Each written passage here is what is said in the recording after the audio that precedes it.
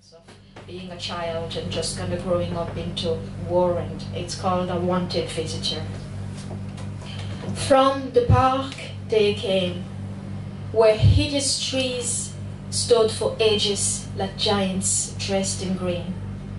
Clouds of winged creatures hung above the earth where serpents hissed.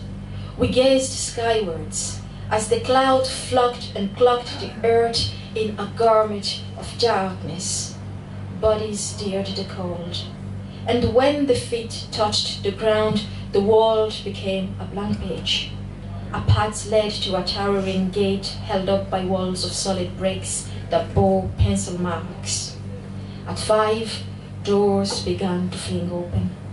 Anxious heads gazed out the windows amidst silence and grief that gripped every home.